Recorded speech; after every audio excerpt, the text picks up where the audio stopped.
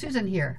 I'm just going to show you really quickly one of the areas that I go online to find silhouettes for some of my patterns. I'm going to Google Chrome here, and I'm going to type in public domain silhouettes.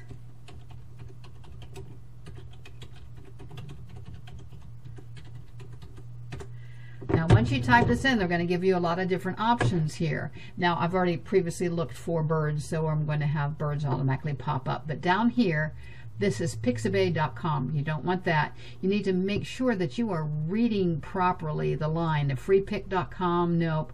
This is publicdomainvectors.org, and that is what you're looking for. So you can click onto that, go to home, type in whatever you are searching for. So here's where I'm going to type in bird silhouettes.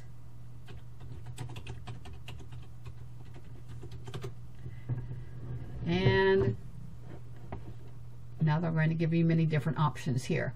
This rectangle right up here, make sure you are reading when you get on here to make sure that you're not going to be violating any copyright laws. This is belonging to Adobe, and they will charge you for anything up here. Anything down here is a public domain, and there's lots of options. This would make a really nice segmentation scroll saw pattern. I like that a lot.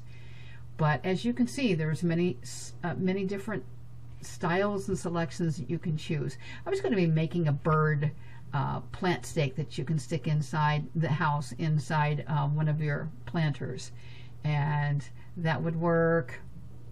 This would work. And you just keep looking through and trying to find the one that you really would like. And of course, it's got silly ones or whatnot, but these are all free for the taking. And if it's not free, it will specify that it is not free, but most of these will be. I'm going to go back to the first page, click onto this one, double click.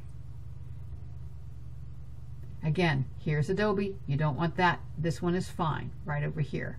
So I'm going to right click, save image as, and then you put it in whatever folder you want, call it whatever you want down here to save it, and then you'll be able to pull it up on your computer and print it out or resize or whatever you'd like to do, and that's a whole new video. I just wanted to show you really quickly how you can access some free images.